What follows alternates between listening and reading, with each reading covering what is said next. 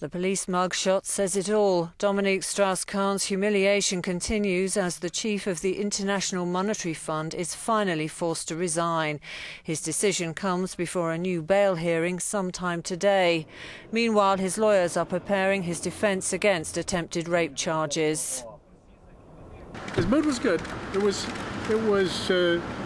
serious, but good. He is a strong man, and he's committed to seeing this through. And has he heard from his wife at all? Yes. Has he seen his wife in the jail? No. The bail being offered by Strauss-Kahn's team is a cash payment of $1 million, 24-hour confinement to his daughter's house in Manhattan, and electronic monitoring. He has also waived extradition rights. Meanwhile, outside the IMF, feelings are running high over perceived tolerance of predatory male behaviour in general. Not her fault. No woman asks for sexual